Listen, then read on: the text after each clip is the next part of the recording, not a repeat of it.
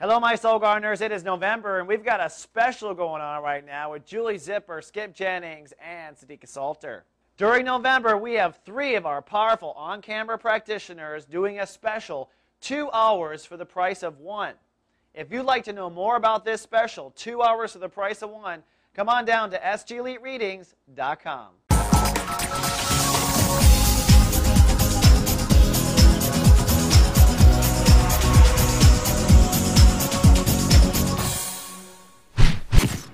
Hello, Scorpio. Welcome now to Thursday. Sunny, chatty, and strong today for the officers of the Zodiac. The moon is now in Capricorn, so you are probably really chatty today. Great time to get things off your chest. Great time to send that mass email. Great time to discuss the contract. Okay, your emotions and intellect are working on the same team. You are sharp. You are solid. This is definitely time to have that conversation, maybe even with yourself, an honest one with yourself. So do that processing today. Adding to the clarity today is the sun. We are entering chapter 3 of Sun in Scorpio. No ruling planet. That means today we are assessing where we are so far. For the last 20 days, you've been working on changing your persona, changing your ego, changing the way you present yourself, changing the way your soul literally vibrates, upgrading your Scorpio vibration, okay? Which very much is the rules and regulations in which everything lives, and your ego, of course. Now, that said, today, how are you doing with that? Where are you so far?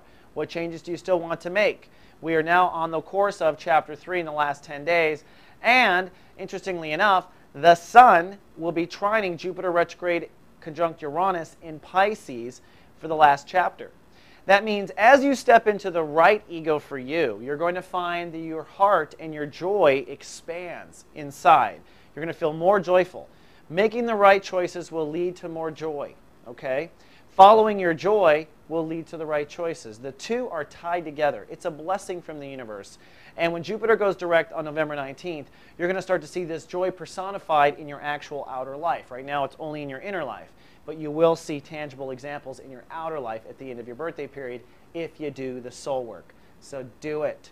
And tonight, the moon moves into Aquarius. You'll probably feel exhausted. That means nesting and resting as of tonight. You definitely want to put your emotions into self-nurturing. And if you find yourself cranky, it's because you need some pampering. Remember, you must pamper yourself first rather than expect the world to pamper you. All right? Now, it's Thursday. We've got an episode of Sadiqa Salter's Renegade Aromatherapist going live today. She is transplanting wisdom from the plants into spirituality, helping you with the plant kingdom and what the plant kingdom offers into maintaining boundaries, and in your case, because it's Scorpio, drawing boundaries, sex, intimacy, all of the above. Don't miss Sadiqa. She's a wise one, and your birthday period is the best time to watch her. She's live everywhere, our garden streams. All right, Scorpio, that's all I have today, but tomorrow, your self-nurturing will rule you. All that tomorrow. Live, love, be. So God.